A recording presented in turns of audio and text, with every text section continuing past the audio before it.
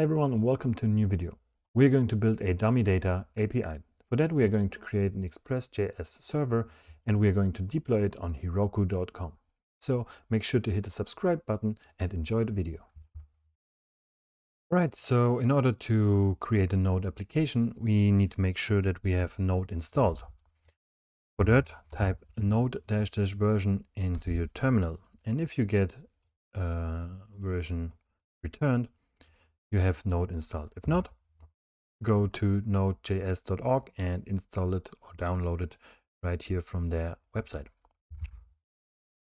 Okay, since I already have Node installed, I can go ahead and create a new directory called, let's name it DOMS API. And inside of it, let's init a new npm application, so called npm init-y. This will create the package JSON file and set our main file to index.js. Okay. Now we can add the Express framework by calling npm install express-save. So this will install all the packages that we are going to need. And now we are ready to open up our text editor. Okay, here in our text editor, we see the Node modules directory and also our package JSON.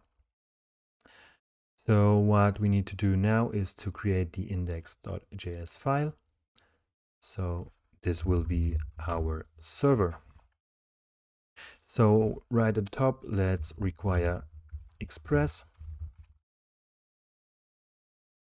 Okay, and now to create our server, we need to, let's name it app, call the Express function. So this is our Express server. Now we need to call the app.listen function to actually run the server. And here we need to pass a port as well as, we can pass a callback function. So for the port, let's go ahead and say process.env port if we have a env variable, or simply say 3000. And as a callback function, let's just call console log and say server is running. All right, now we could, now we can start our server. So inside of a terminal, we say node and followed by our server file, which is index.js. And if we run this, we can see our callback function is a login, server is running to the terminal. Now, when we go to the browser, we won't be seeing anything because we are not returning anything. Okay, we are not, there's no response. So let's change that.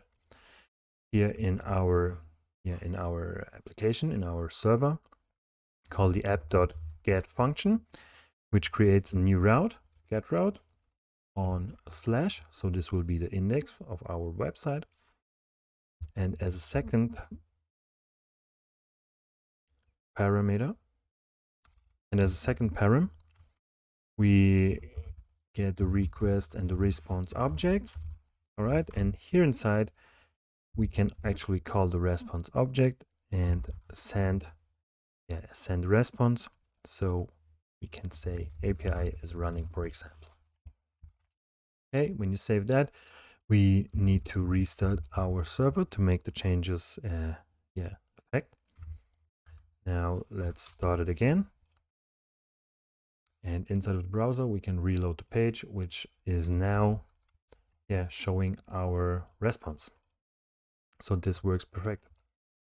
Now we are, what we want to achieve is to response a dummy JSON object. For that, let's go to JSON-creator.com, which is an awesome tool to create dummy JSON objects.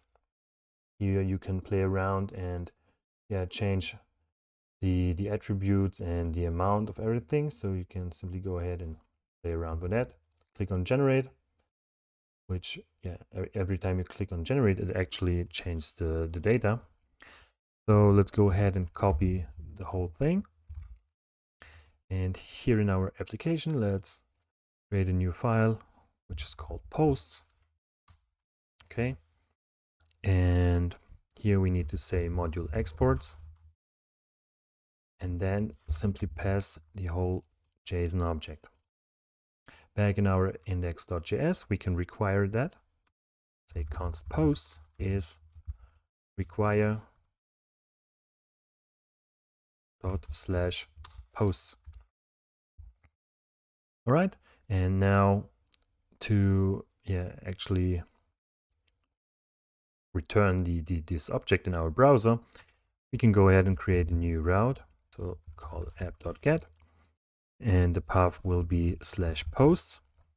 And again, we create the callback function, which retrieves the request as well as the response. And here we now don't say res.send, but res.json. Okay, since we want to response a JSON file. And now we can simply paste our posts object. Save that. Now restart the server again.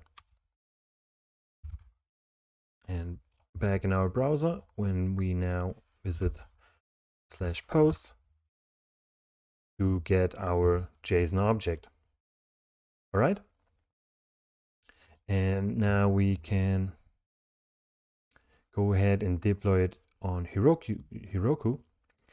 But actually, before we can do that, we need to create a new GitHub repository. Okay, so let me do that. Let's name it DOMS API. Let's copy the origin here. Shut down the server. Let's say git init. Let's add the origin. Add all our files. Add a commit message.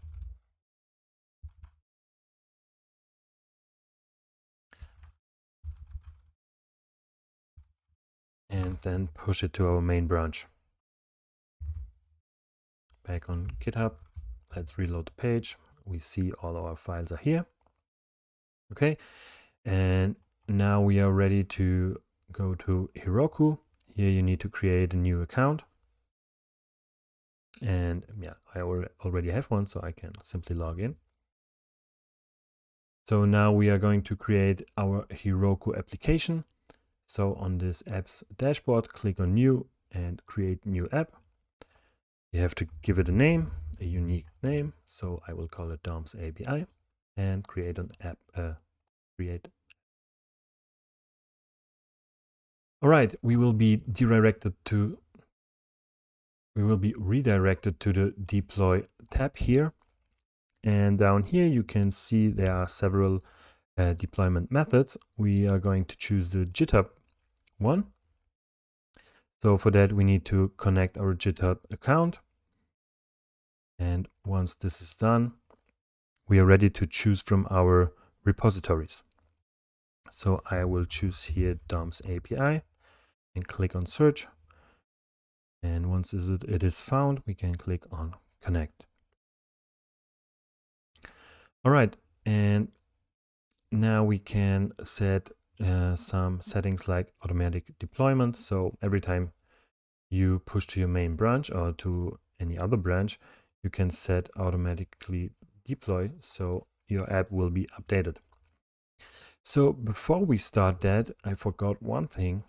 So in order to tell Heroku which command it needs to make our app running, we need to add a Procfile. Okay, so here in our application, open your terminal and type echo web node and the file where our node application will be started, so index.js, and let's put it all in our Procfile.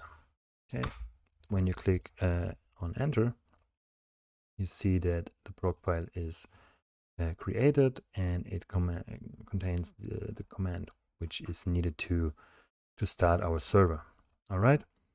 Now let's add this Procfile to our GitHub repository.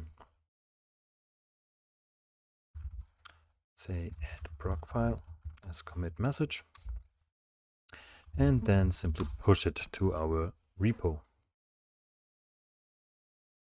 Right, let's make sure it is there so we can see it here. And now back on Heroku, let's enable automatic deploys.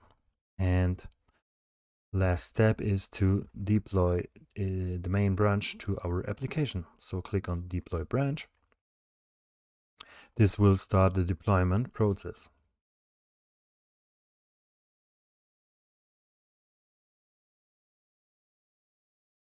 So this takes some seconds or minutes. And once it is done, you get this message down here. Your app was successfully deployed. And now you can click on view and your application is open. And here we already can see that the API is running.